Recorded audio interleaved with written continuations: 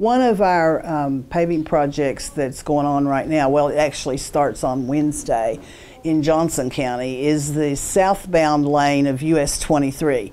We did the northbound lane last year. Now, this doesn't go through the entire county. It starts at the Lawrence County line and goes to just before Staffordsville, where you turn off to go to downtown Paintsville. 8.8 miles. Mountain Enterprises is the contractor, and the contract is about $2.3 million contract. Now, there will be some traffic impacts. They will have lane closures. What they're going to do, they're going to do lane closures on a 4-mile section at a time, about half of it at a time, to help alleviate congestion so it won't really slow things down. But they will block off one lane, be working in one lane, and then they'll have the other lane open. So people need to pay really close attention to the signs, be aware of your surroundings, slow down in the work zone.